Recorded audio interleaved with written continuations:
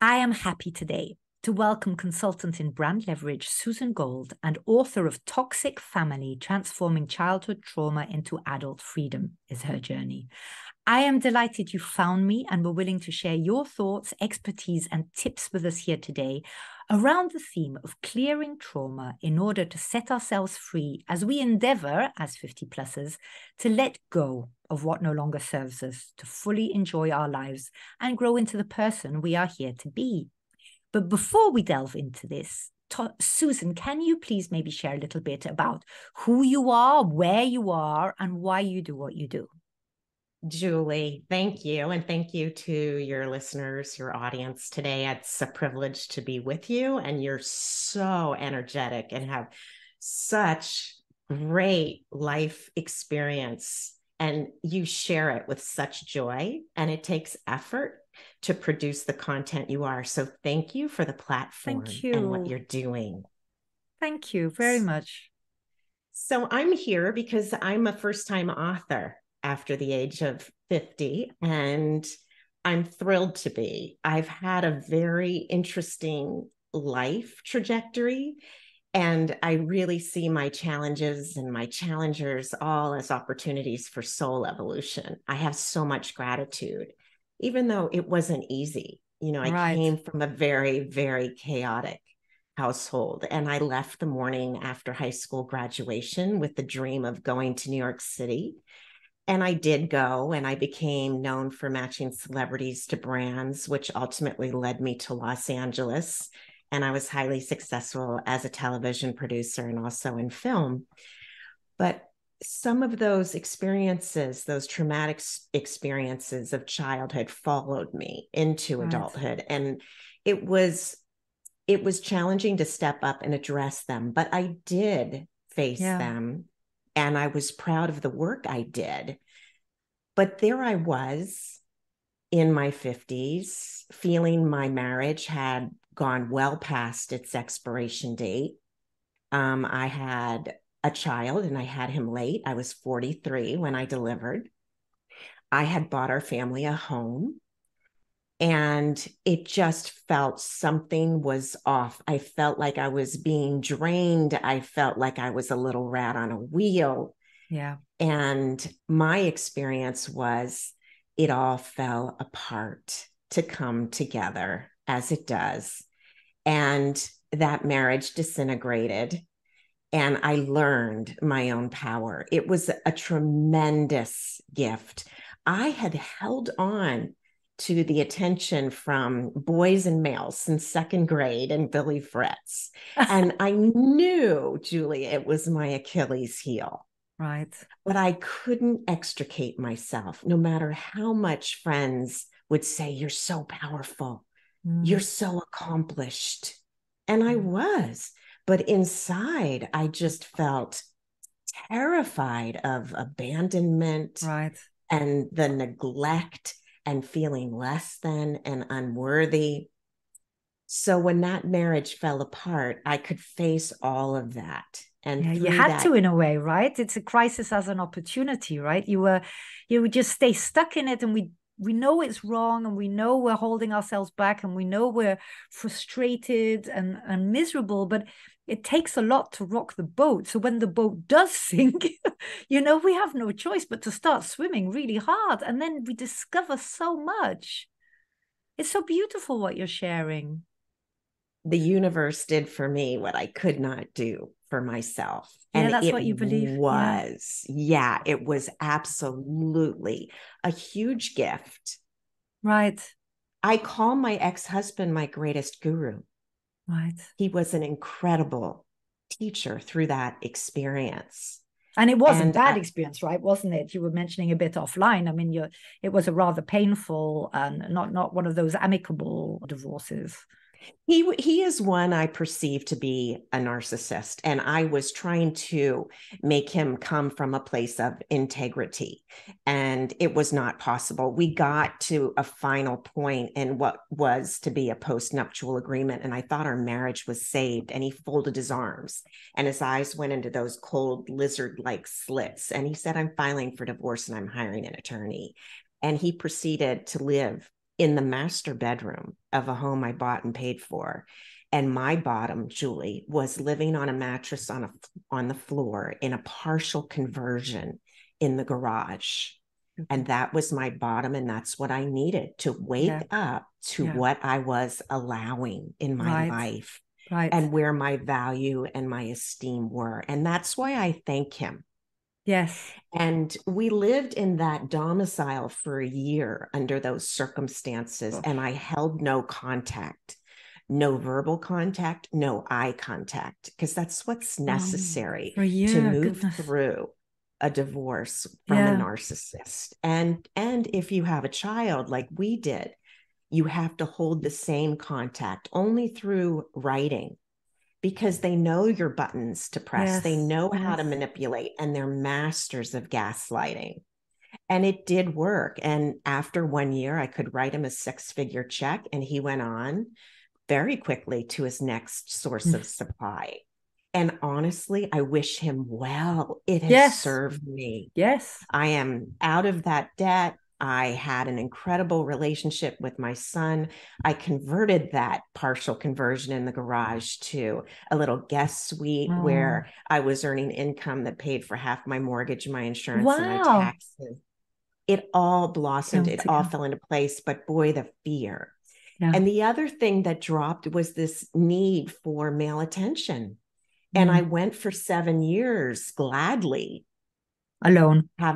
Having yes, alone. I had one date, Julie. It was with a flashy film director, Academy Award winning, Emmy winning producer. You know, he talked all week about this date we were having. And on the morning of the date, he said, "Do you mind driving to my house and meeting me here? And then we'll go to the event together." Huge red flag. Yes. Huge red flag. And I could see it. Yes. Whereas before you might have immediately given in. But isn't that incredible? Because it takes a mindset, right?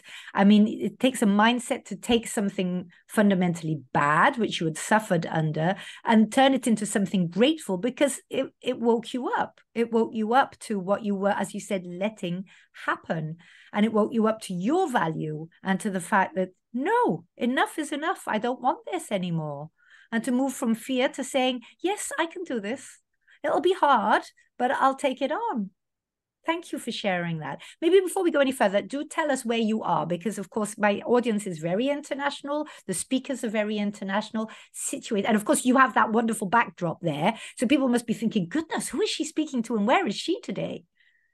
Thank you, Julie. So this is out my back slider. It is a photo because I can't shoot into the light. It's too much light, but that's my view. I live on the prairie. I didn't think I would, in Montana, and I'm in Northwest Montana. I could walk 4 miles to the Canadian border, and I'm surrounded in bliss. It looks like the Swiss Alps in the back with the Canadian Rockies, and then down the side, it looks like the Nepali coast of Kauai, and out front, it looks like Tuscany. I've just been transported into bliss, probably kicking and screaming. I never thought I'd sell my home in Southern California and leave that gorgeous state, especially with my son still being there in college. But that intuitive voice, it's easier to listen to now. And it was calling me for something quieter. So I took the risk. And I moved, believe it or not, with my partner. I do have a partner now. We met online in an angel class, believe it or not. How's that for unique? That is unique. But isn't it wonderful? You know, all these things we say never, you know, I said, I will never buy something with someone again. I will never, you know, have a long term. All of these things, all these, in a way, limitations that we're also saying on ourselves, even if it's coming from a good principle, as in freedom, independence. And then it's just lovely to say, you know, listen to your heart, listen to your intuition, listen to your angel. And sometimes, you know, it's worthy to let go a little bit of that I will never, and see what happens. But so when did you actually, you know, because I mean, our topic for today is trauma as the key to freedom, right? And so that's what you talk about in your book? Yeah, I start in early childhood. And I was raised by a brilliant astrophysicist, and he still is brilliant. But I think he had a little issue with alcohol. The Right. cork would pop early on the whiskey bottle, 7:30 a.m., and you'd hear glug, glug, glug. And he also had issues with womanizing and a bit of narcissism himself. And then Right. my mother sued through foods. She was a compulsive overeater. They prescribed diet pills then, which is speed.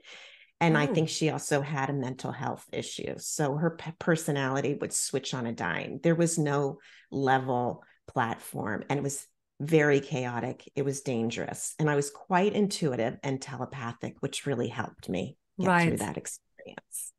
So how did you get to the point to decide to put this in a book, and why? Why did you want to put this in a book?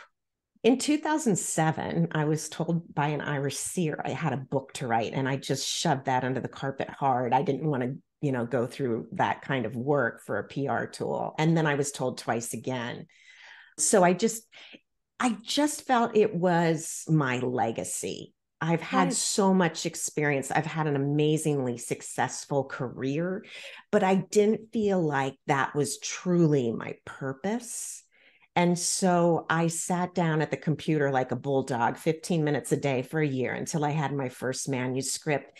And it was certainly a way to get it all down, but it Yeah. didn't really come from my heart until I wrote it from my little one's point of view, little Susie, who'd been through all of Yes. it. And Yes. that's when I connected. That's when the pieces of the puzzle all came together. That's how I saw the beautiful brocade that all these experiences that I've walked through have Mm. created. Must have been tremendously liberating. It was, especially when I saw it in black and Yeah. white. And Yeah. there's a workbook in the appendix because I didn't want it to be just about my story. I wanted it to be experiential. Yeah, that's right. And that's why you're here, right? And that's why you're doing these podcasts as well. It's because it's a desire to help women who are in the same situation, right? And I mean, the thing is, trauma, I mean, trauma can be many things. For some people, it's extremely harsh. It's big, let's say, and totally life-changing. For others, it might be, some bad experience or too busy parents who weren't enough there for us or whatever.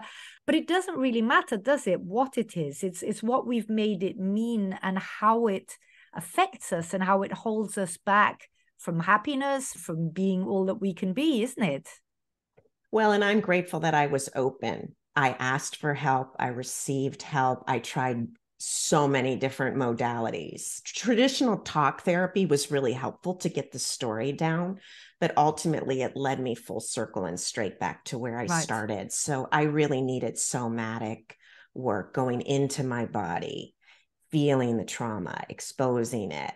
What was the color, the Facing it, texture, the right? Instead time of, period? yeah, because most of us, I dare say, we flee it and we want to minimize its effect on us, so we lock it in a box very, very tight and bury it as deep as we can. But as you were saying, like you were moving around, etc., we can't go away from us, right? We're taking it with us. That box is not locked in the basement downstairs. That box is inside, and every moment that we breathe, that box is still with us. And at some point, I think it costs so much energy to keep that box shut, that actually facing it, like you did, and then, facing it is one thing, but actually putting it black and white on paper, well, black on paper, which is white. I mean, that's really owning it, right? It's really, and not just you, it's vulnerable. You're putting it out there for other people. But what would you say your purpose is with the book? Well, it's a taboo topic, and I want to open the conversation, and I don't want to hide any longer. Right. I want to expose it, and I've experienced so much and have come so far. If I can help others jump a Right. couple of steps ahead, I would Yes. like to, and I have. I mean, even just the workbook in the book is having profound effect. People are describing the story as more of an activation. They're not the same from the start Yes. of the read as they So are to by the end. workbook, are you asking certain questions that people, I mean, so the name of the book was Toxic. It's toxic family Right. transforming childhood trauma into adult freedom. And Right. toxic family was actually, Julie, not my title. My title was Magical Illumination, but my publisher said it has nothing to do with magical illumination. It's a toxic family syndrome. And I said, okay, I see Yeah. where you're But I think coming it's right. from. More people, would maybe look it up as well. They're not going to Yeah. look up whatever illumination. Magical They're going to, illumination. exactly. But I mean, I get what you wanted to say from it. So how you had brought all this light from inside. And your goal and your purpose here is to help other people deal with that. And I always say, that's why I was delighted to have you on this podcast, is that there are many reasons why we don't do it before, like you've just said. And then you had this crisis, so this divorce where there was no escaping this anymore. Everything had crumbled. So your whole beautifully set up, everything in its place crumbled. And then you see yourself, right? And you realize what you're doing or letting be done and why, and all these, patterns and things that we believe about ourselves from the past, but that you then decided, okay, I've got to do something with it. And that's something that I think that in the 50 plus, we sometimes also have more time for it, right? Because sometimes we push it away because we're busy with career or we're busy with children, and there's other priorities. We know there's something we've got to deal with, but it frightens us. We don't want to open that box because we're not sure if we can cope and too many other people need us right now. But then you get to that stage where, for those who have had children, that they're usually, at college, and then it's a bit like, okay, what about me? Am I being all I can be, let alone being happy? What am I here for? And like you said, you've been tremendously successful in your profession, but you were still not feeling that fulfillment. You still felt there was something more that you were here for. And you've taken your story and gone to the huge work of working on it for yourself, understanding it, owning it, making all the demons, bringing them to light, like you said, so that you could help other people and convert it into a book. Now, for the people, we're obviously going to suggest that people buy the book because that's already very helpful. So the exercises, it's asking questions that people can then relate to themselves. There's specific processes. Let's do one right now. I have people take a deep breath in. I have them put their hand on their solar plexus, which is right underneath their breastbone, and feel that area. And then just say, it's okay. And there's such a quieting of the central nervous system, and they're transported to a new zip code. Some of them for the first time, right? Because we're on this wheel, this matrix, that may not fit any longer. So it's exercises similar to that, Julie. Right.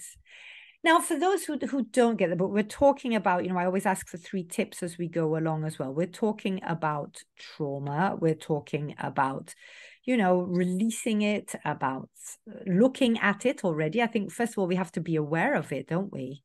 What would you suggest? What tips would you give people?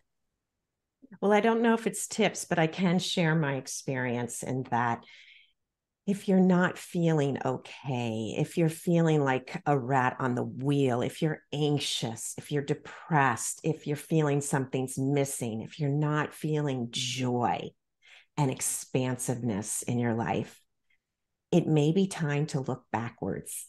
Right. To explore. And you suggest doing that with someone, right?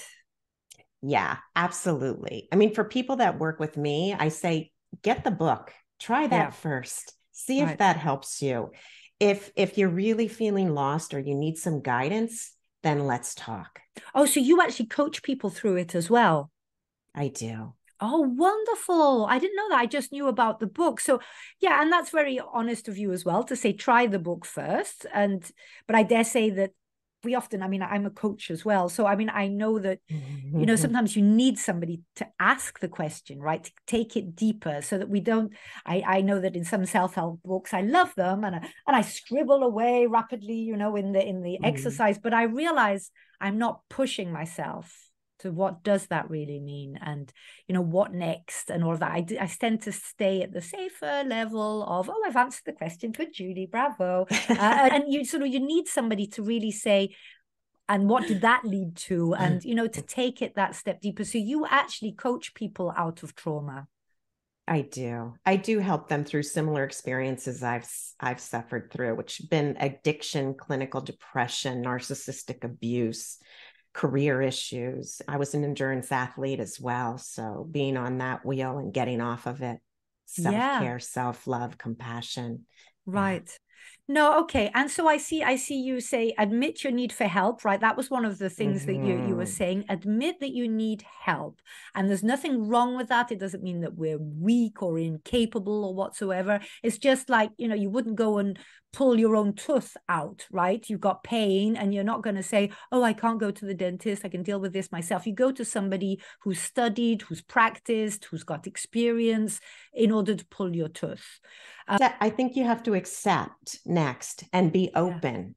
Yeah. Be open to, because a lot of us send out an SOS call, but we really don't want to accept or aren't open to the process. So you have to open yourself. Yes, and nobody else can do that for you.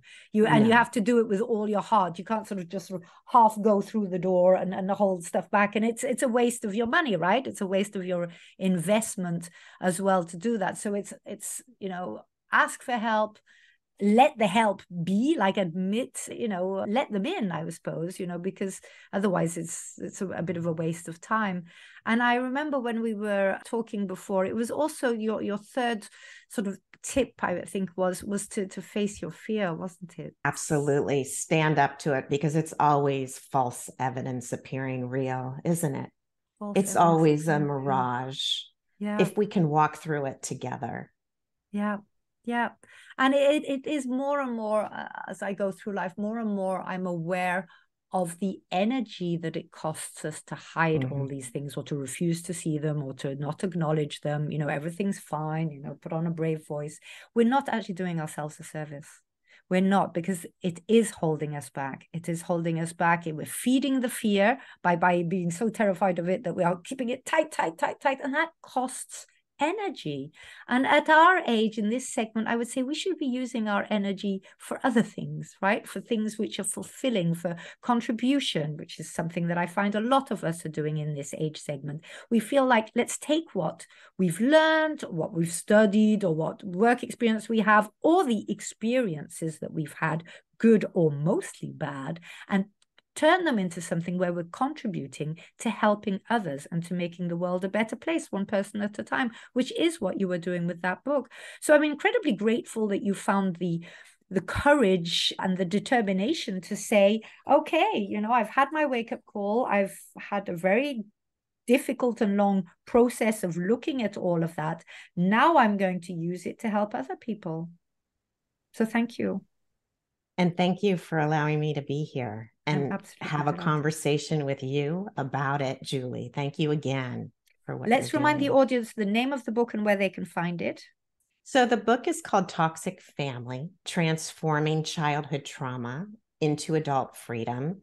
And it's on Amazon, Barnes & Noble, all sorts of places you can find it on the internet. But if you want to connect with me, just go to susangold.us. Everything is there. And same thing for people who would like further guidance in this process, etc., right? As in people who are looking for more help. Thank you, Susan, very much. I will put all those details in the show notes. Thank you for being an absolutely beautiful woman inside and out. Thank you for your book. And to the rest of you out there, get hold of it and think about how you can start clearing out your trauma so you can really shine and be you. And if not now, then when? Bye, everyone. Bye. Take care.